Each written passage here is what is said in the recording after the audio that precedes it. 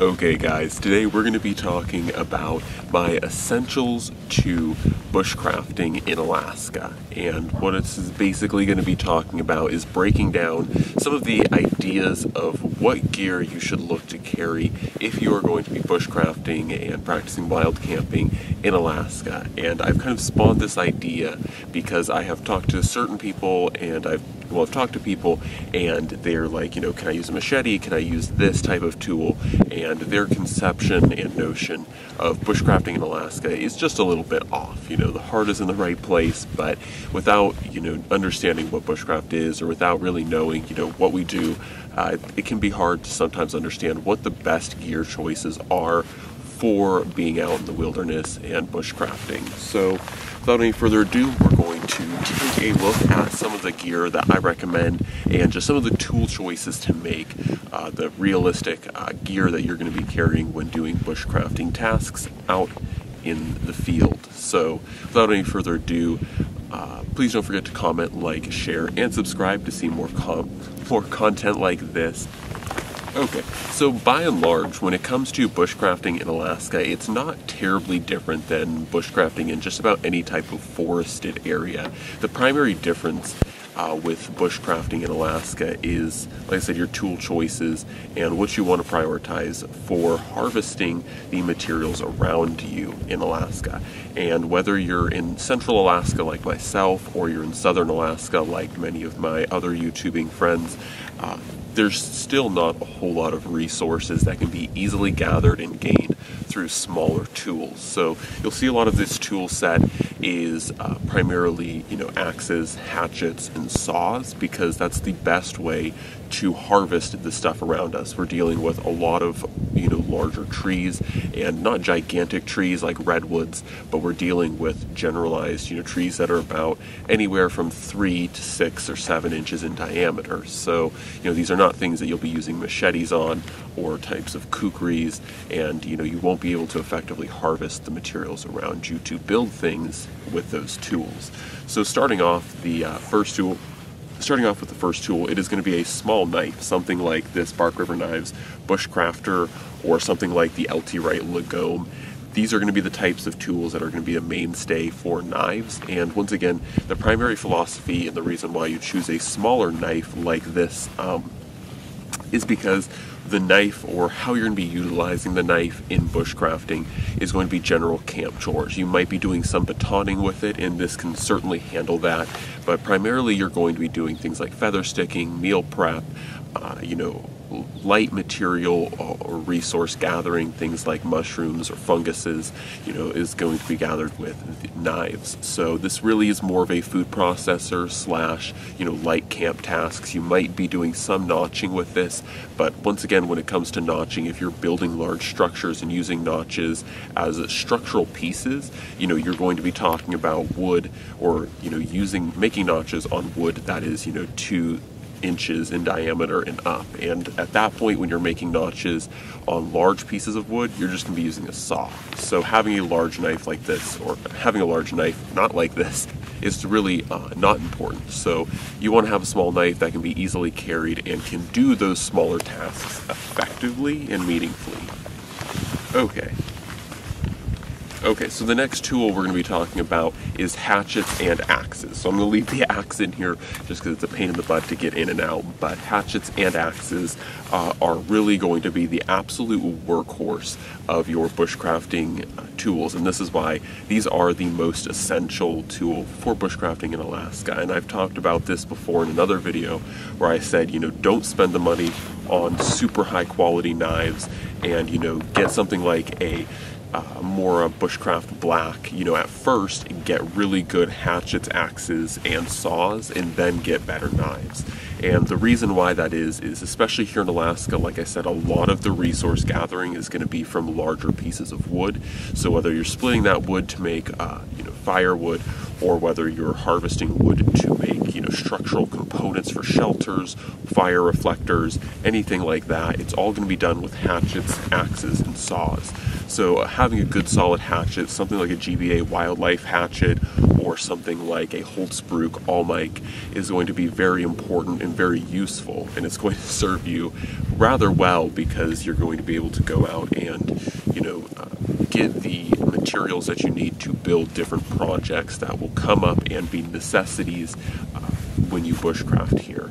In addition to that, hatchets are very good for the same type of material and resource gathering that a small knife can do. So this hatchet here is going to be able to secure and get a lot of those different funguses and, those funguses like chaga and others. So the hatchet is super important, and I definitely make sure that whether it's winter, summer, all season, I'm using a hatchet.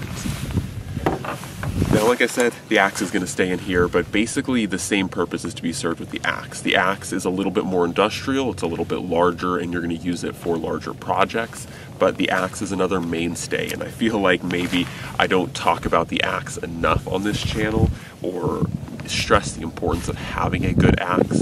And in the summer in Alaska, you can get away without using an axe, especially if you already have a built-up structure. So like if I was going to one of my shelter locations where I already had fire reflectors, already had an established fire site, already had an established shelter or cover, I probably wouldn't bring the axe. But especially when you're setting those things up, when you're felling the large trees to get to that point, having the axe is going to be very important. Now, one thing I will say, I have stressed that we have a lot of larger materials here, and that's the primary materials for building. But our materials here in Alaska, because of Alaska being so harsh and desolate, our trees do not grow as large as things like redwood, so you don't necessarily need a gigantic axe. I have effectively used things like the Wetterling's Swedish forest axe, things like the GBA Scandi forest axe, and other 28-inch handled to 25-inch handled axes. And though that is a smaller boy's axe size, that is definitely effective for most bushcrafting material acquisitions, or gathering most materials for bushcraft, because the primary wood that you're going to be focusing on when it comes down to bushcrafting, whether it's building or firewood gathering, is going to be approximately anywhere from 2 inches in diameter to about 8 inches in diameter. And that's the largest stuff I've ever really gathered.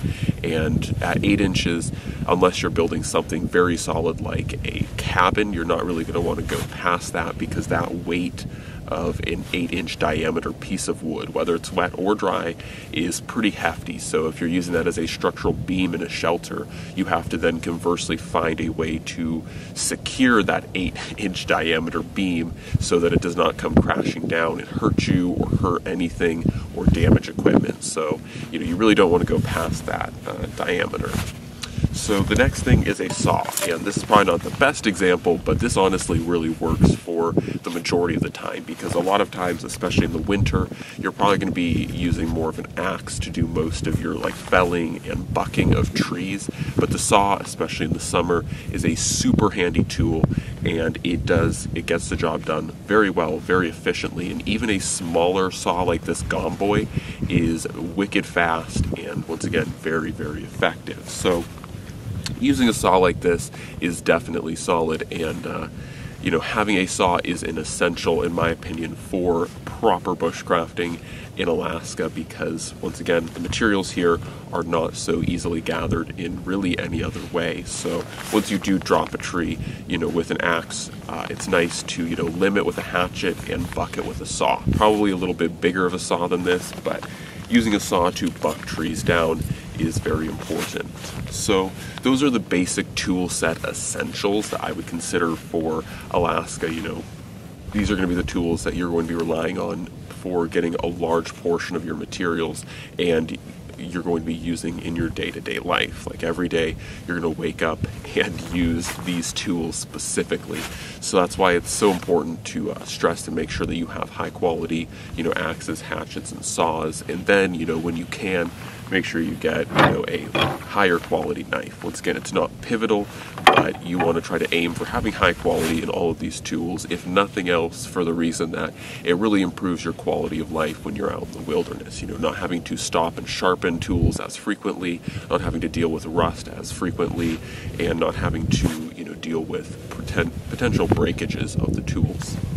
So next thing is, once again, kind of going back to quality of life, and I've mentioned this in videos before, but other things that you want to factor, things that aren't necessarily related to bushcrafting. I still think survival and bushcraft go hand in hand, and you should always think about your survival and, making sure that you're staying safe whenever you're bushcrafting, because while the objective is to go out into bushcraft, while the bushcraft objective is to go out and camp in the wilderness, be self-sufficient, you want to make sure that if anything does go wrong, that you have the proper equipment to keep yourself safe. So things like a personal survival kit, things like a personal locator beacon are things that I stress. In addition to this, other things that I like are GPS units for navigation.